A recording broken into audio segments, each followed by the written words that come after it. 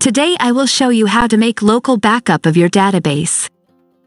I have opened Microsoft SQL Server Management Studio. As you can see, I have database named my first database. So, I want to make a backup of this database. I will write, use my first database.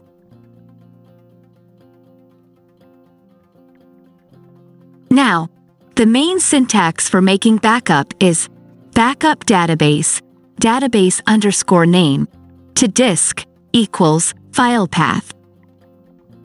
And now let's write query. Backup database, my first database, to disk, equals, and write 2 apostrophes. Now I will create a folder in local disk C and I will give it a name backups.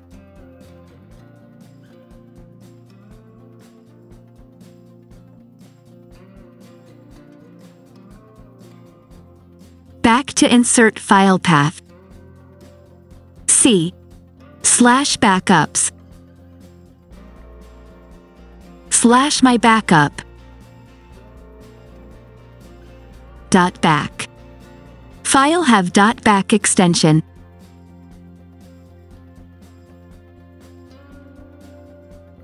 If we open the folder, there is our backup file.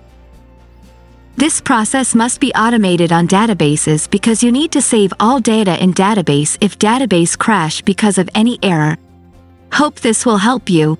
Subscribe for more. Thank you.